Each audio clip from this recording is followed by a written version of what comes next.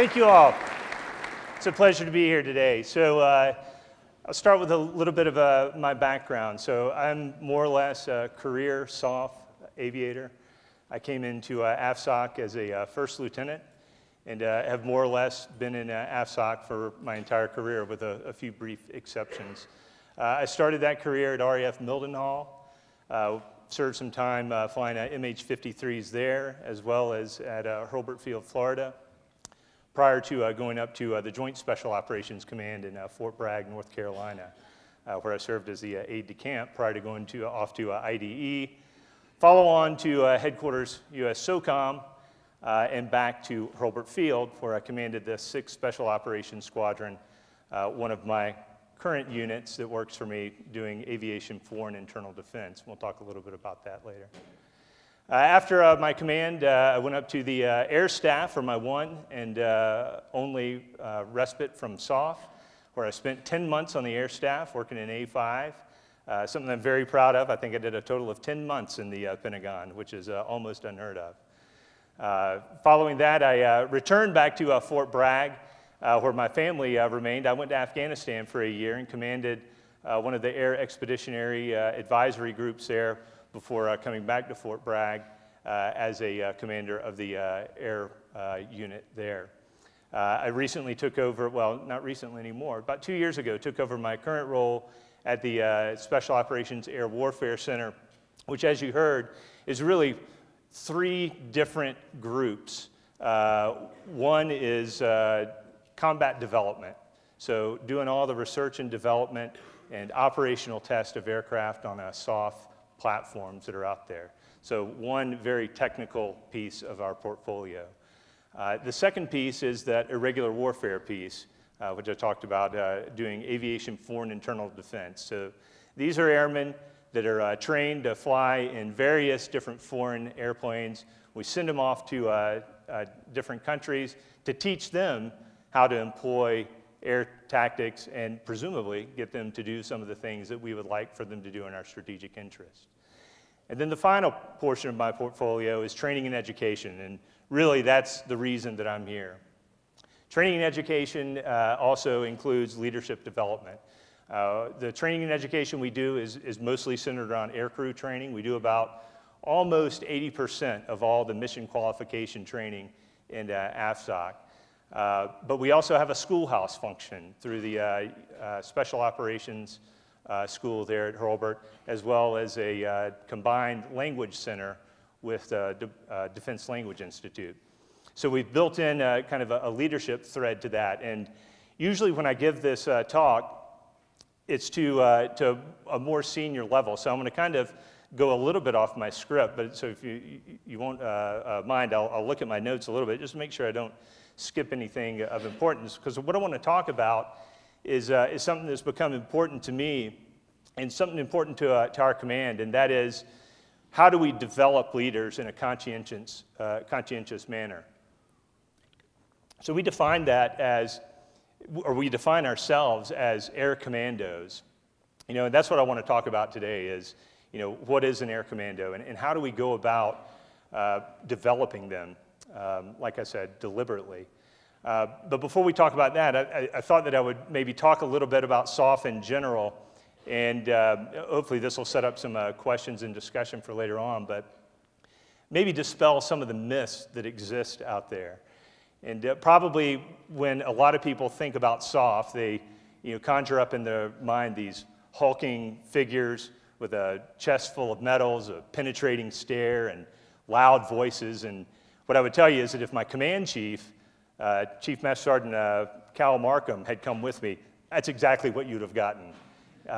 If you get the chance later on, Google Will Markham, and there are some videos out there of some of the exploits that he went through in the early days of the War on Terror. He's a combat controller by trade.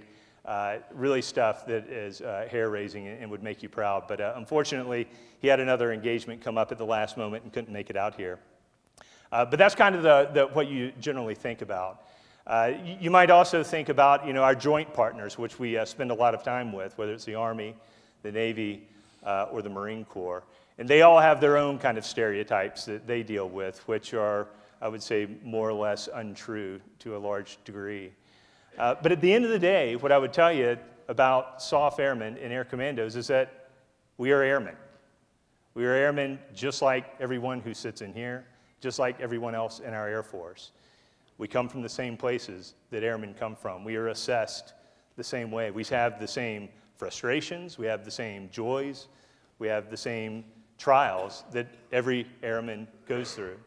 But what we might have that maybe is not all that unique is that special ethos, that idea of being an air commando that really drives what it is that we are. So when I first pulled up to the Special Operations Air Warfare Center, there's a wall right outside of my headquarters building, and on it says, "Turning airmen into air commandos." I thought, okay, well, I was certainly familiar with the term air commando, but how do we define that? There was also some 13 attributes of an air commando. 13 attributes. Can anybody remember the 10 commandments, all of them? It's hard to remember all 10. Probably most people come up with about 5, and then it starts to get a little bit fuzzy. So 13 is a tough number to remember. So I started asking around to people within the organization, both students in the permanent party, as well as my peers, other wing commanders, saying, hey, what does it mean to be an air commando? I talked to former AFSOC commanders. I talked to a former chief of staff of the Air Force, General Schwartz. Hey, what does this mean to us? And everybody could talk about it.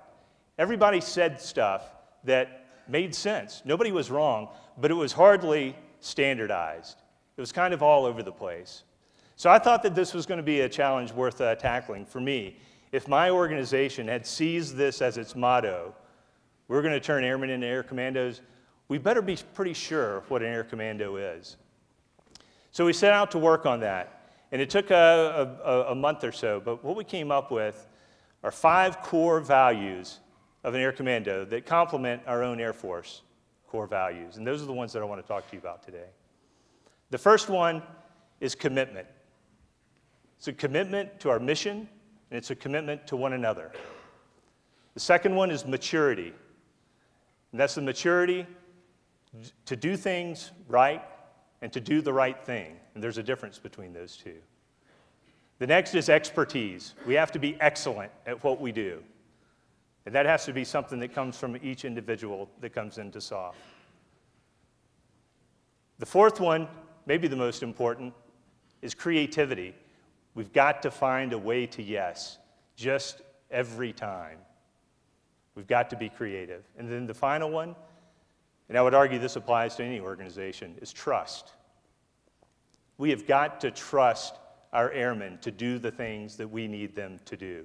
But more importantly, I would argue, is we have to instill trust in them that we are going to look after them. So that sets the foundation for what it is that we want to do to turn airmen into air commandos. So we've kind of defined the end state, but what about getting there? How do we take people who come into SOF and make them those air commandos? So the idea of an air commando, it goes really way back, a long history of it in SOF. Back to the days when American airmen were resupplying the Chindits, the British Chindits in Burma. It goes on to the Doolittle Raiders. And that ethos developed about getting the mission done every time. Along those, as we developed that culture, some groups developed within AFSOC. And I would tell you that as all group dynamics, some grew in ways that were relatively uncontrolled and developed some habits that maybe we weren't so proud of. There were some people who maybe took a certain loose view of rules, regulations, and in some cases, standards.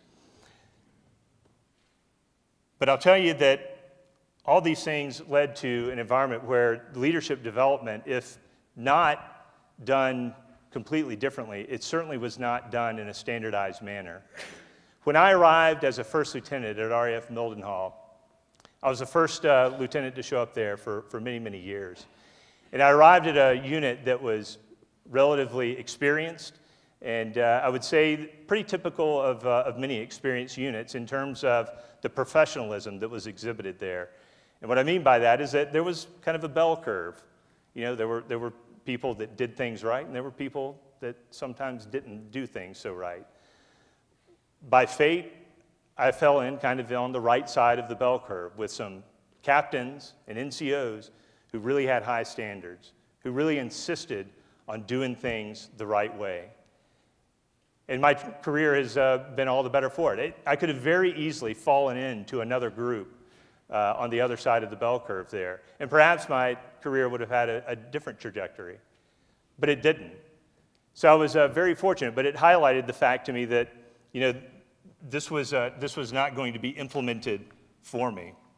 So the need for a change in how we develop our airmen into air commandos, you know, it's more than just stems from doing things right, although that's compelling in its own right. I mean, I think we also have to think about how we look at the last 15 years of SOF. And I'll tell you that things have changed since 9/11 for SOF. Pre-9/11, SOF was, I think, seen and acted in a way where we were very secretive. We tended to sequester ourselves. We were behind a wall. We waited for somebody to ring the bell. Off we would scurry from wherever we were, go out and do whatever it was that we do. Come back to home station, slam the doors, and then we'd peer over the walls and occasionally talk to people when we felt like it was necessary. Not a good way to build a team. I would tell you that the Afghanistan and the Iraq experience has opened up SOF. We've made a realization that we are very much dependent on the other general purpose forces out there.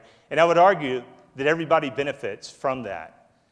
So we need to continue that. That coupled with the fact of it's a relatively smaller force now with relatively more demand out there, mandates that we start to bring up people in a way, in a conscientious way, that they are prepared to leverage the full spectrum of air power throughout the SOF battlefield and even other battlefields. So our model for leadership, going back to our ethos, you know, the commitment, maturity, the experience, the creativity, and the trust. That's where we start from.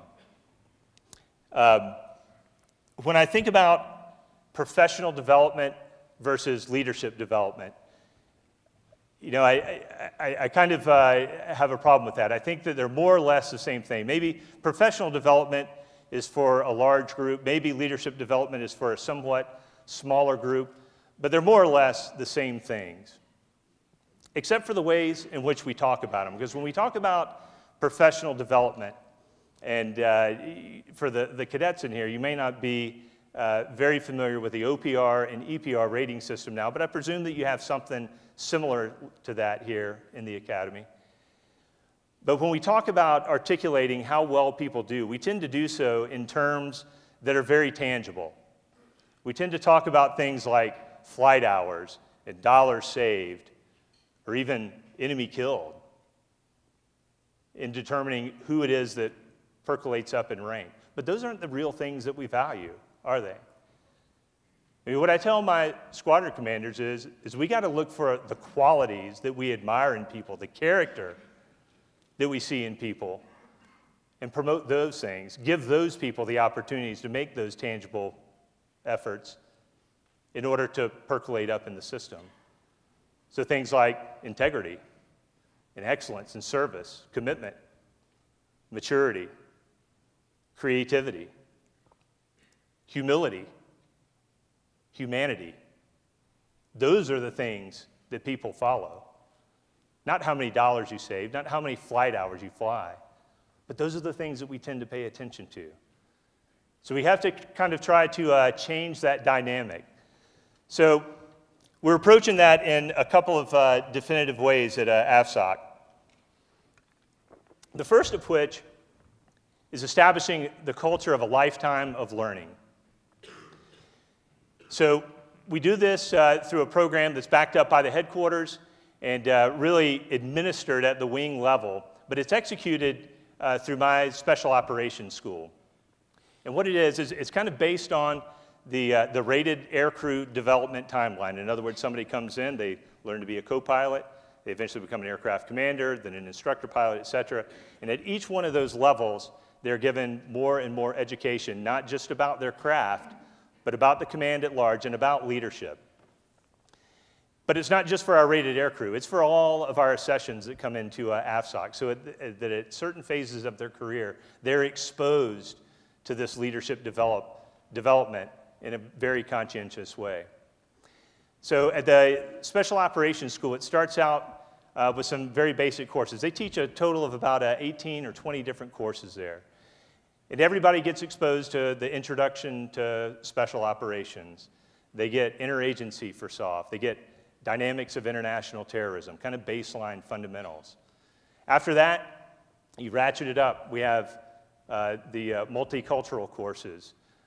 We have theater engagement courses. We have courses where we bring foreign partners in and share their leadership philosophies with our airmen. And then kind of as you get on the more expert end of it, you have contemporary insurgency warfare. You have cross-cultural communications. You have aviation FID, really learning the craft. And these are all great things that we need to know as SOF professionals. But I tell you, it's just the jumping off point for identity-based education, where we really can model those values that are so important to us. So that's really the first way that we've tackled this. The second way, and this kind of goes back to my experience when I showed up at RAF Mildenhall, we realized in talking to my peers, talking to a lot of people in the community, that there's a really long period of time between when an officer gets to go to SOS, their initial developmental education, or their, is it primary developmental education, PDE, and their intermediate developmental education, ACSE. And in between that period, which happens for SOS, it's your first couple of years as a captain. For ACSE, your first couple of years as a major. There's about 10 years where you're expected to be an expert in your field. And that's what we really put on them to do. Really develop into an expert. And they rise up into the ranks, and before we know it, we're sending them off to ACSE, spin them off to a staff somewhere, and then they cycle right back into our units, not having been deliberately developed as leaders to take over in the leadership roles at the squadron level. So that was a problem for us. So what we decided to do was develop a captain's course to identify those high potential officers that we felt like were going to be commanders in the future, and put them through a course for a week with their peers where they get to learn about not only leadership, but kind of some practical lessons about command. How does the command operate? They're very busy flying aircraft and doing the tactical mission. But how is it that a squadron commander is able to manipulate his finances? What are the tools that the JAG brings that they can use? What is the staff doing for them? How does the staff interact with higher headquarters, both the Air Force and with SOCOM? But again, to give a jumping off point for this idea of identity-based education, to hammer home all those points about that commitment that we expect, about the maturity necessary to lead a unit. So we've had great success with that. We've had it for about 3 iterations now. And what we realized after the second iteration is that, wow, this really applies to more than just these senior captains. Let's open it up to some junior majors as well. So we grew a little bit. And after the next iteration, we decided, you know what? Senior NCOs are a part of this too. Let's bring the senior NCOs into it. So we grew it a little bit more. And we just realized that, we're missing the civilian component as well. So we've created 2 more courses for the senior NCOs specifically, as well as the civilians, to get that same level of leadership training throughout their careers in AFSOC, so that when they do matriculate to the point where they are in control, where they are in leadership positions, they have all those tools. They know what it means to be an air commando. So it's been a huge success for us. But I'll tell you that those are really just kind of the tangible ways in which we've done this. And the most important thing, at least in my mind, is what you get to do when you have those people together, but arguably what we should be doing every day of the week, and that is modeling the behavior that we wish to see. The reality is that you can talk to people all you want about core values and about how they should act and what they should believe, but until they see it in practice, they're not likely to pick it up. That's what leadership is about. It's about modeling the behavior you want to see, and it's about mentoring the people that you want to succeed you when they take over. And it happens more rapidly than many of us would care to admit, frankly. Being an air commando is more than about slapping a black patch on your uniform and getting to work. And I think for a long time that's the culture that had developed within AFSOC and arguably within the SOF community at large, that I was special because I wore a black patch. And that's not what it's about at all. That's the ticket to entry. You have to be committed, and we have to model that commitment. Because if we're not committed to our mission and we're not committed to our people, how can we ask our airmen to be committed? If we're not mature in our decisions, then why should they be? If we're not experts in our field, they're not going to take the time to be experts in theirs. If we're not creative in how we address problems, can we really expect them to be creative as well? And if we don't trust them, how in the world do we expect them to trust us? The future that we get is the one that we're modeling right now.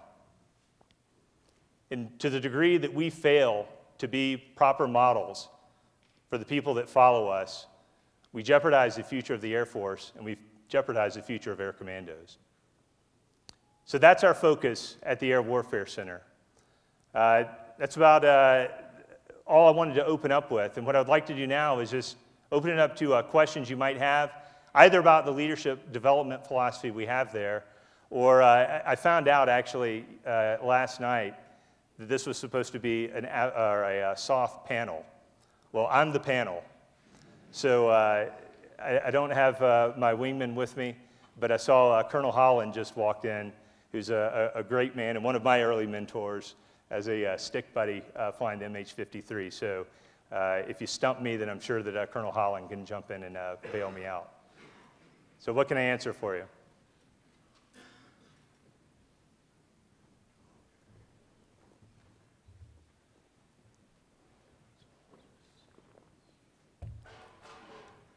I see some scurrying.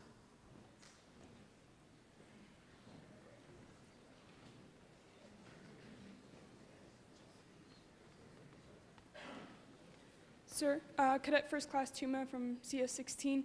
Sir, I have a question. You talked about how we should look at people who have the qualities we want in a good leader. So things like humility and things like that. And those are the kinds of things that are supposed to count for your OPR. However, the OPR board looks at quantitative things instead. So a humble person won't go bragging all their things, all their accomplishments, all the numbers and quantitative things they have accomplished in their life. But how will you give them that opportunity to succeed and to be promoted because they actually are the type of leader you want to have in your Air Force? How do you square that corner? Yes, sir. Yeah, that's the problem, right? So first I would tell you, thank you for your question. Please sit down.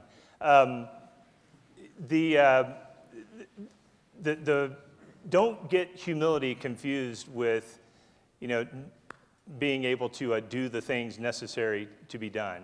I mean, just because you're humble doesn't mean that you're not out there doing those things. It very well means that you're not out there singing your own praises and looking for a pat on the back necessarily. But we can facilitate those individuals to do the things that they need to do. We can put them in positions that they need to be in order to garner those kinds of opportunities to do the things. They're not going to be the ones who tell you about it. That's fine. That's our job as leaders, to recognize what they're doing. I mean, that's what supervisors are for within units. They need to capture that, and they need to reward those people who genuinely do have the character to lead and who can do those things that we need them to do. Yes? Afternoon, sir. I'm C2C Kyle Spratt from CS23. I was wondering if you would mind sharing any badass stories as a Special Forces aviator for us, particularly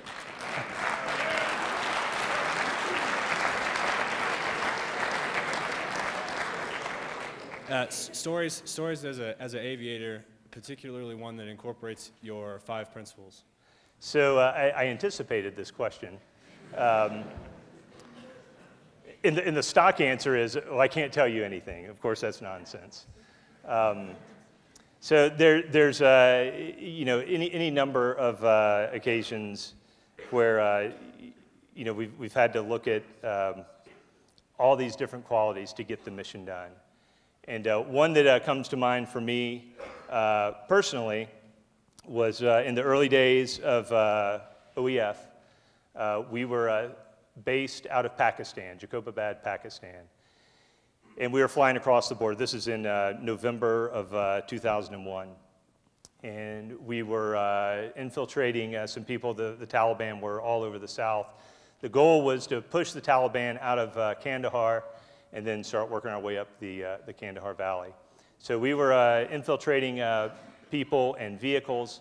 South of Kandahar, I happened to have a mission where I had a full-up Suburban in the back of my MH-53. Now, MH-53 is a big helicopter, but a Suburban is a big truck. And there was about, I'm not exaggerating when I say about 2 inches on either side to get that on. Furthermore, the MH-53 flies at a max gross weight of 50,000 pounds. We happen to be at 53,000 pounds. And most of this was aft center of gravity. So this is one of those places where, okay, by the books, we can't do this. You know, how are we going to get creative? Well, as you've likely heard, if you haven't, you will hear, there's a waiver for everything. And so we proposed it that way. Hey, you want us to do this, but we're going to be severely aft CG, and we're going to be overweight to make it happen. So we were able to get that done. We ended up infiltrating the people. One of our helicopters actually broke on the ground at the time, and this is in the black of night there on the sands south of Kandahar, and it was kind of nerve-wracking, but we were able to pull it out. So that's one example. There's a lot of other circumstances that I do hesitate to talk about, not because I don't want to share it with you, but I'm afraid that it might be beyond classification for here. So I apologize for that. But it's called on every day, and like I said, I wish Command Chief Markham were here to tell his stories, because I'll give you a brief example, and I don't worry about this one being too classified because it's on the Discovery Channel special that they made, where he was actually, I was there in Afghanistan in November of 2011. He was there in September of 2011. Now, there were only a few people on the ground in September of 2011, and most of them were not wearing uniforms. He happened to be one of the ones that was. And he got put into a very multiple dangerous situations where it would have been very easy for him or any part of his team to shoot up the Red Star cluster and say, get us out of here. But they wouldn't give up on the mission. They wouldn't give up on the forces that they were there to support. They couldn't do that because, as Simon Sinek said earlier today, they wouldn't have given up on them, right? So that takes a certain amount of intestinal fortitude, where you know that you're in a bad situation and things are going even worse, to stick it out and to do what's right, to be committed to that mission the way that they were. And I wish that you were here to give you the color details, but I mean, that's a couple of them. Thank you, sir. Yeah, sure.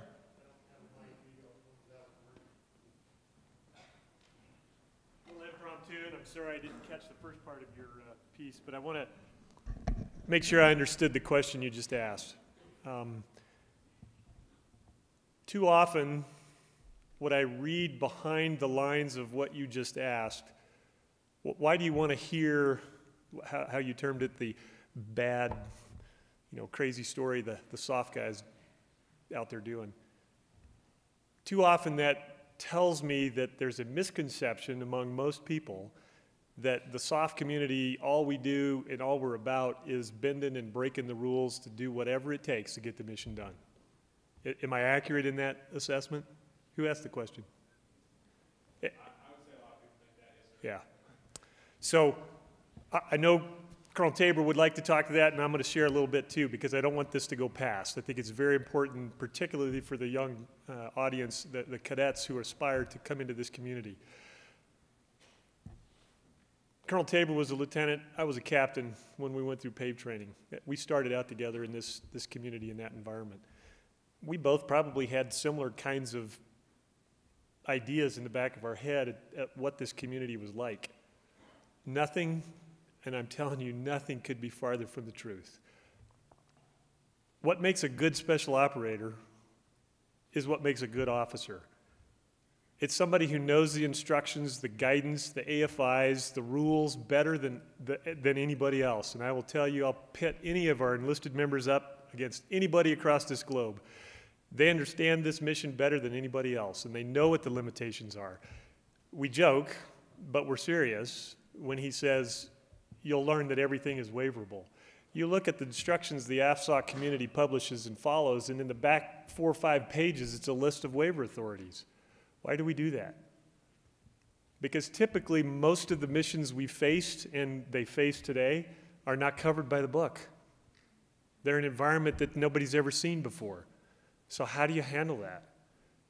You fall back on the training, the discipline, the guidance, the instructions. The airplane wasn't supposed to go over 50,000 pounds. There's reasons for that, and you had to get a waiver to that point. Why? Because the amount of risk that you're assuming. So the good special operator, the valuable people on our team were the ones that could come to the boss and say, sir, I know we've got to do this mission. These are our limitations. This is the capability we have. Here are the 4 areas that we're going to need a waiver from, and here are the levels that we need those waivers to be granted in order to conduct this mission. And here's the amount of risk we're going to assume to make it happen. Do you understand the difference? A totally different environment if you just say, screw it, 53,000, who cares? Let's just make it happen. Let's just make a run faster, hit it harder. Not how it happens. Not anywhere close. So the environment that he just described had scrutiny, sometimes all the way up to the SecDef level. Why do we do that? The interesting part is that community makes it look easy. And that's the stories you want to hear. What you need to take away from that is you will not find a more dedicated set of professionals and good at what they do than any other community on the globe, I think. And maybe I'm a little partial because we came from that, but I'll let Colonel Tabor talk to that. But I don't want that question to go by without emphasizing that point. So one of the things that I talk about is that we have within DoD at large, but certainly within the Air Force, is a checklist mentality, right? And there's a reason for that. We're kind of trained by checklists. There's a rote method to getting certain things done, particularly when it comes to flying operations. And that's a great way of standardizing things and of training on a methodology. The problem with that comes when you get to the end of the checklist and you still have mission to do. And how do you find somebody who can operate outside of the checklist? Kind of like what Colonel Holland's talking about. At what point can you articulate the risk such that you give your bosses all the data that they need and they get to decide, yep, this is worth doing or it's not. And what I would argue is that comes down to that maturity piece. How do we find somebody who can do things right, by the checklist, but also do the right thing when the checklist no longer applies and you're out there left to execute a mission that's otherwise couldn't be done. Yeah, that's what it means to be a SOF airman, to be an air commando. Question? Sir, C3C William Duvall from Cadet Squadron 33.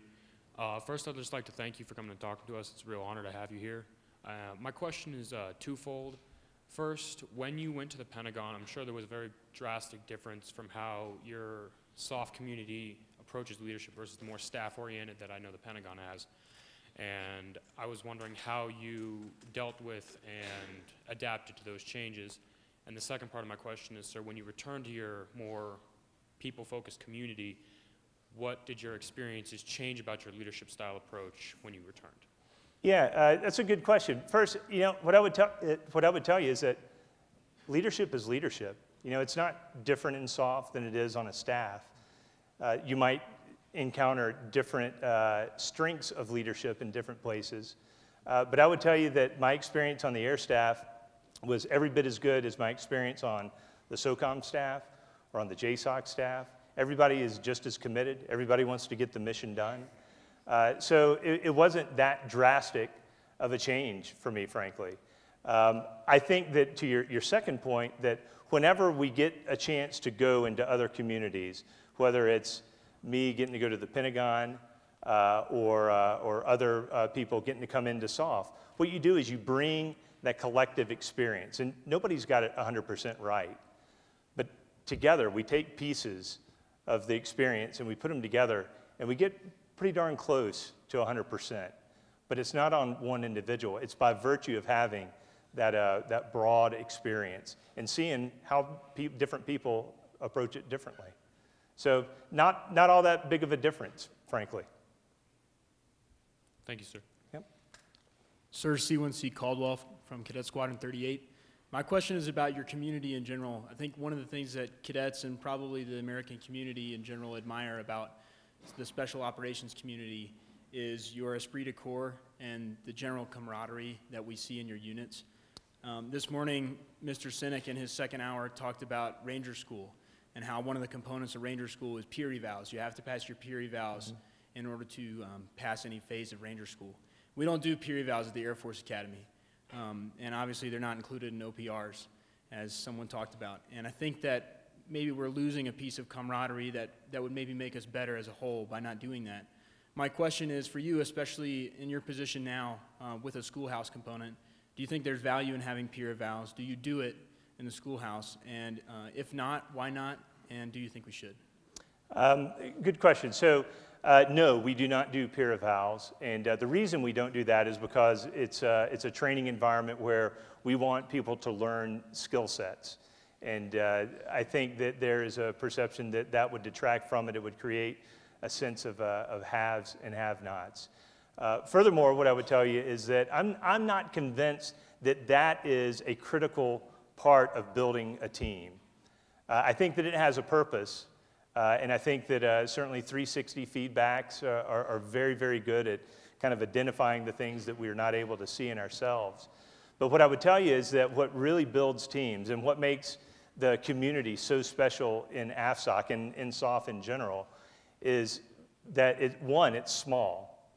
And you tend to know a lot of people. And I would tell you that that's probably very much the same kind of environment that you have here at the Academy.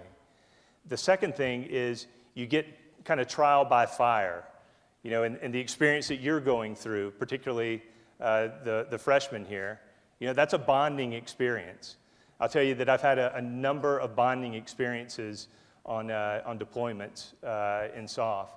One of the best Christmases I ever spent was around a campfire in Jacobabad, Pakistan. Made me so much closer to my community than I ever thought possible. And what the chief and I talk about, and this happens in all the different pockets of SOF, and when I say the pockets, the different weapon systems or the different specialties. What happens is you really, there's no other word for it, but love. You develop a love for your compatriots and a love for the mission.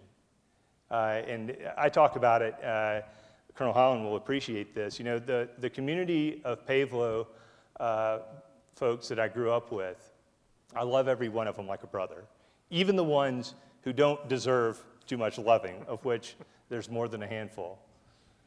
But those are people that I know share my values. They're people that have a dedication to the mission. They're people that I have gone through some extraordinarily difficult circumstances with. And that bond can't be broken. And it's strongest for me among the paved flow crews that I grew up with. But it also applies to the larger AFSOC community that I'm now leading. And I would tell you that it applies just as much to my joint partners that I worked with at JSOC. You know, there are people there that, you know, I know would do anything in the world for me, and I certainly would do anything in the world for them. So it's that concentrated experience that I think builds on that ethos, that ethic that we have that creates everything that people are envious of. But I think that it exists in other pockets too. I mean, you're living a part of it right now. I was talking to a cadet last night who said, man, I just love the Air Force because I know that there's a half dozen of my buddies that I could call right now who would come and pick me up if I told them that I was in trouble. Yeah, that's what it's about. It's about loving the people that you're with and the mission that you're involved in. And man, we got it in SOF. It's a great place. Thank you, sir. Yep.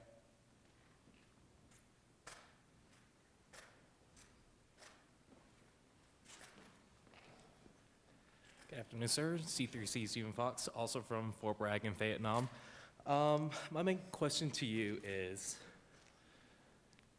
for the NCLS communication team, what is one thing that you want to share to the world that's specific about the Air Force Special Operations community? What kind of inspiration do you want to share to the world? So inspiration about SOF? Well, I think that it probably got to it at this last question, and that is the community that we are, that it is something bigger than the individuals, that by virtue of those circumstances that we're in, by virtue of the other people of our joint community that come together, it builds a great environment where people are dedicated to getting the mission done. There's nothing better than knowing that you're going to succeed because you got a massive team around you that won't let you fail. And that's part of that SOF ethos that we love. And that, like I said, I think it's throughout the Air Force. You just got to find the pockets of it where it exists. Other questions?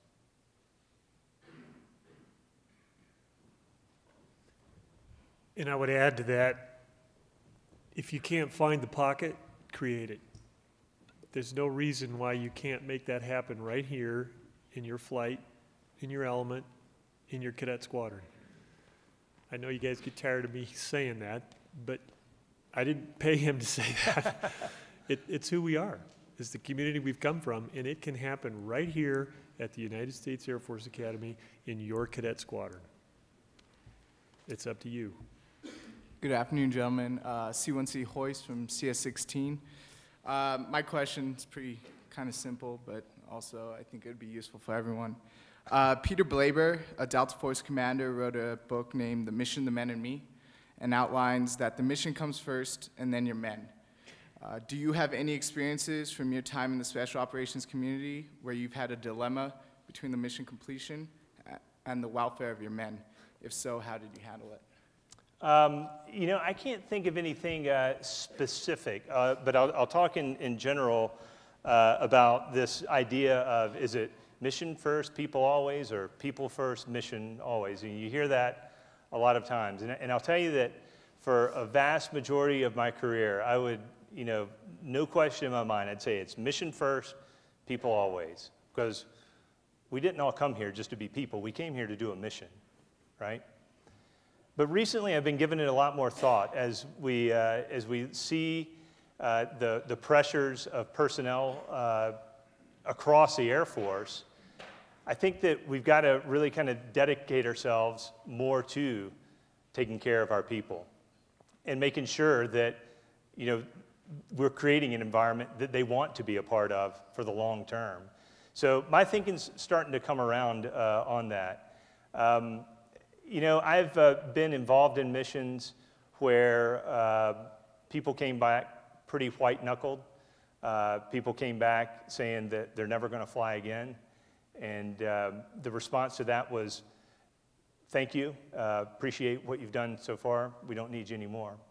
And I don't have any heartburn about doing that because it is about getting the mission done. And if somebody doesn't have the stomach to do it or is fearful of their own capabilities and their ability to accomplish it, then we certainly don't need them on the team because we've got to get that mission done. So it is always a tension that exists there between the mission and the people. But like I said, I'm starting to kind of come around on it that we better start doing a little bit better job of paying attention to the people and making this a place where they want to stay for the long term.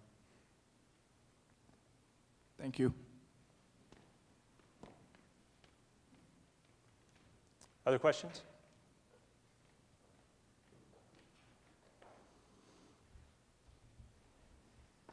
Sir, Matthew Chris from the Department of Economics and Geosciences.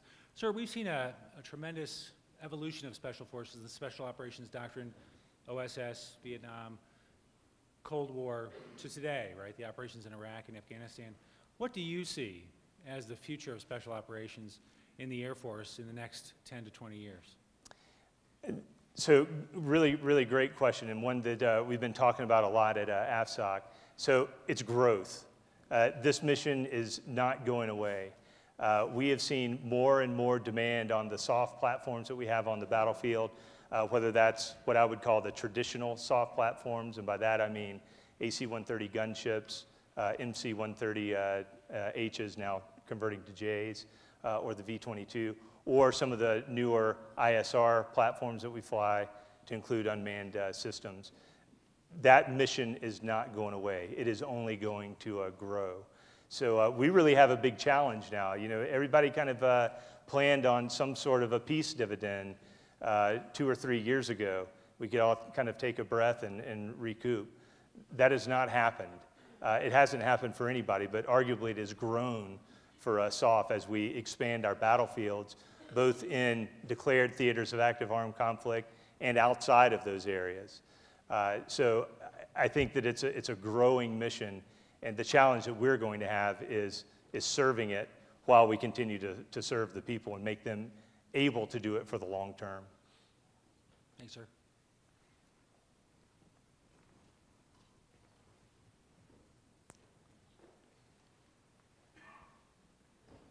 Hi, Colonel Tom Drowan, Military and Strategic Studies. I wanted to put in a plug for the AFSOS, the Air Force Special Ops School. Several of us here have been able to go to Dynamics of International Terrorism, where you get to shoot cool weapons, some of the regional courses. So one of the great roles is educating the general purpose forces about special ops or specialized ops. And then I wanted to push a little bit on that other theme with the greater demand on special operations or specialized operations, and having been exposed to the soft imperatives, because everybody gets sort of educated in the soft mindset when you attend one of these courses. You know, one is this skepticism that about the ability to grow those specialized capabilities given the force that we have.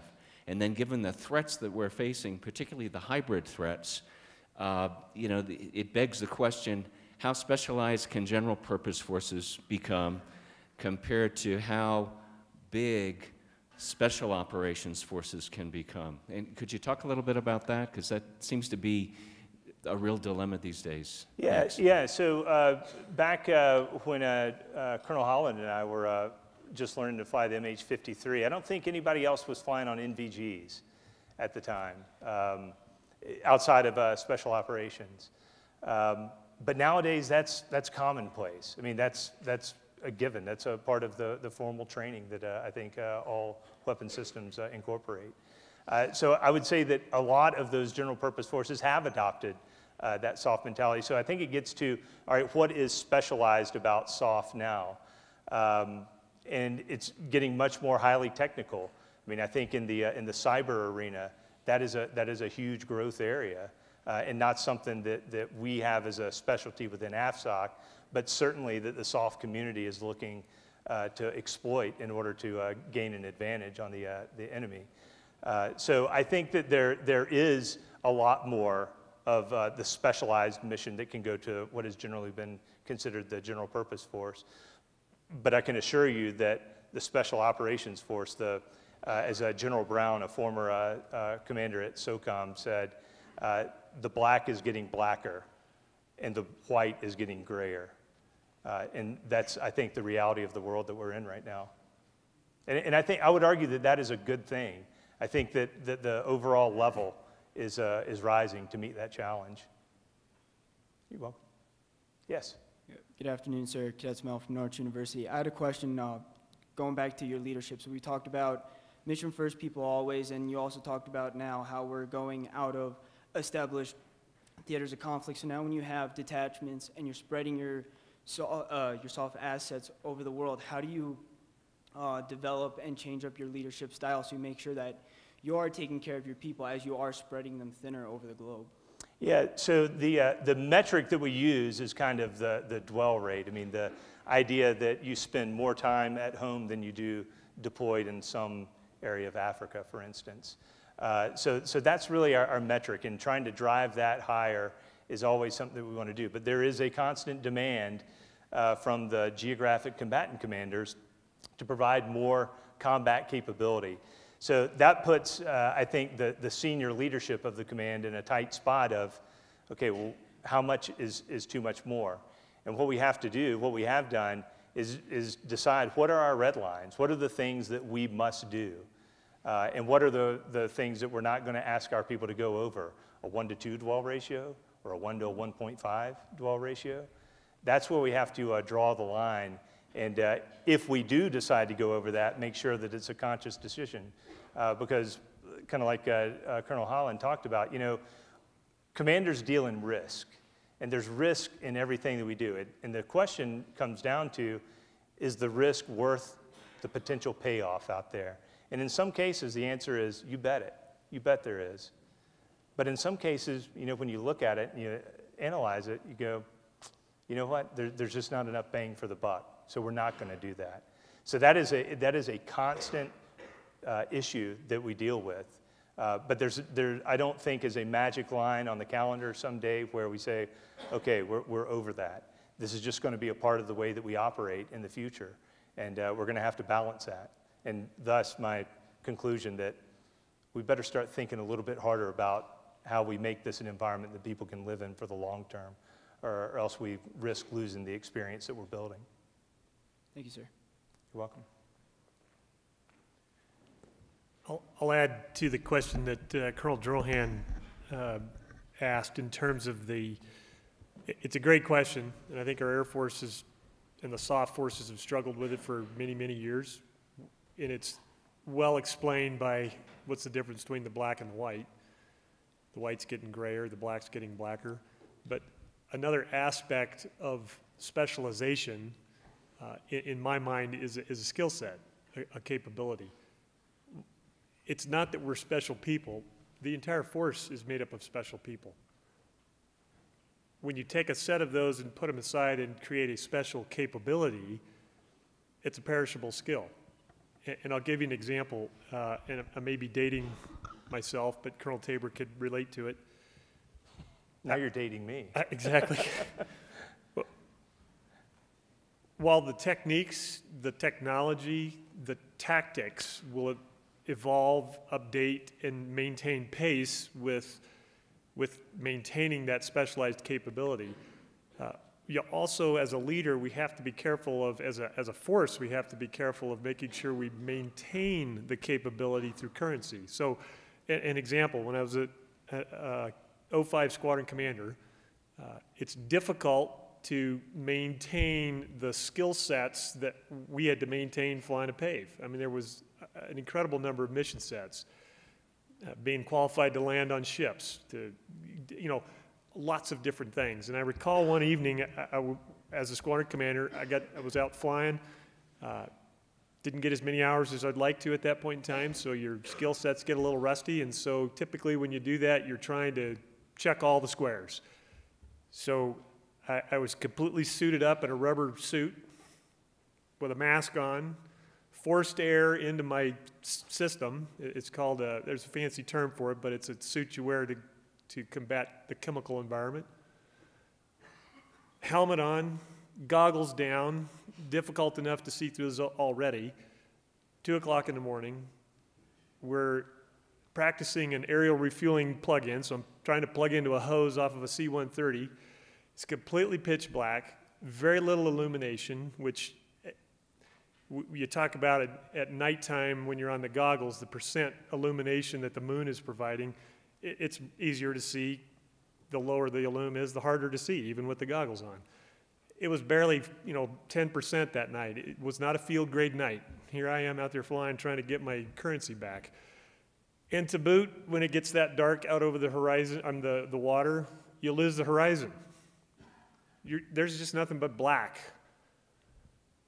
And it's raining.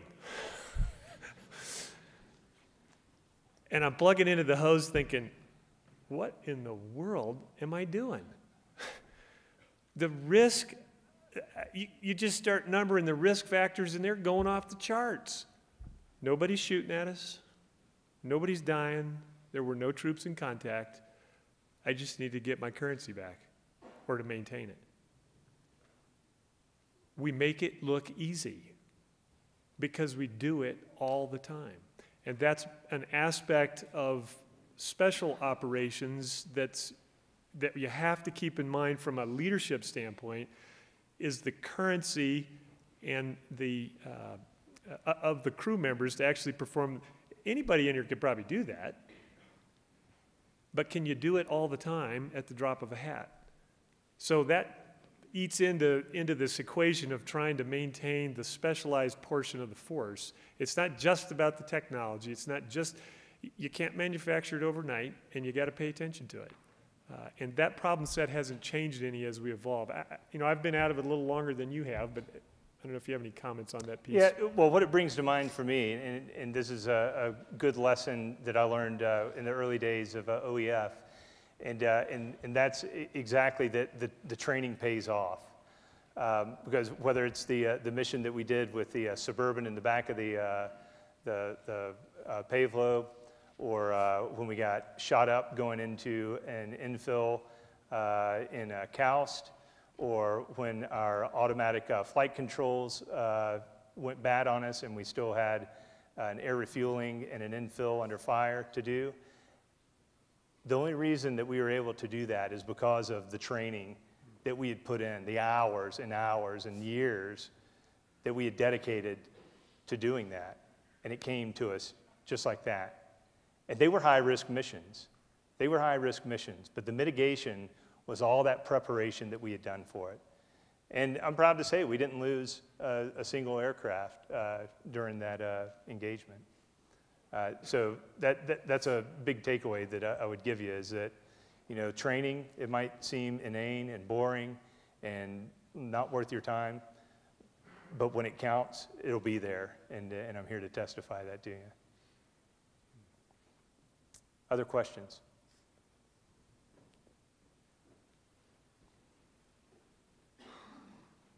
Sir, C2C Thatcher from CS15. You mentioned commitment and the importance that plays in the special operations community. And I just had a question. Here as leaders, I think everyone here knows a cadet who's super committed, and we all probably know some cadets who aren't as committed to what we're doing here. In the special operations community, how do you deal with those who may not be as committed to the mission as is required? Well, I would tell you that there's a pecking order develops pretty rapidly. And for those people who don't have that level of commitment that's necessary, they don't get put into the units that are doing the missions that are most important. They will get siphoned off into staff and support missions, and then eventually find their way out of AFSOC. Now, hopefully it doesn't get to that point. Hopefully, the team can rally around them and can drive their level of commitment up. But there are certainly cases where people don't get it. And that's fine. It is not a world for everybody. The Air Force is not for everybody, right? But we try to make it for them. And if they don't, then they can't be a part of that team. I mean, when I tell you about our joint partners and the missions that they do, they rely on our specialized air support to facilitate their success. And the going-in proposition is that this is going to be 100% successful from the get-go. There's not even any question about failing. Now, that is an unrealistic expectation. Nobody succeeds 100% of the time. But the expectation going into that mission is you will succeed. Thank you, sir. Okay. Unless there's any other questions, I want to thank you all for your questions and for your time. It really is an honor to be here today. I hope that I've shed some light on AFSOC to you, how important it is to develop leaders deliberately, and what it's like to be an air commando. Thank you all very much. Have a great day.